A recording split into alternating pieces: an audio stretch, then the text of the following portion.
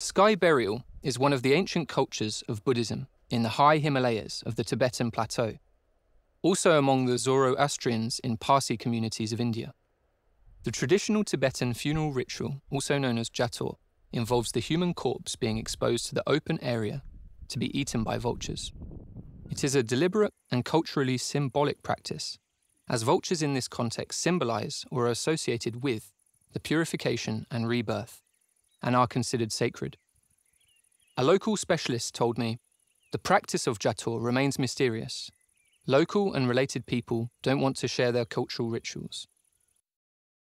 Now, what we do tell people is that,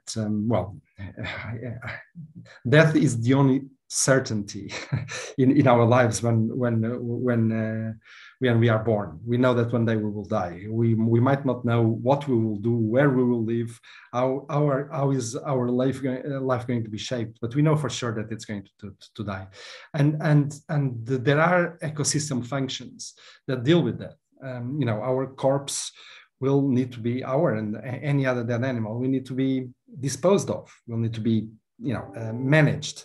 And vultures do that. Vultures do that admirably. Vultures do that for free and very cheaply and very effectively. If you've got a dead sheep in a field, and this is detected by vultures, they can clean it bare in 3 or 4 hours. And when I say clean it bare, it's clean it bare.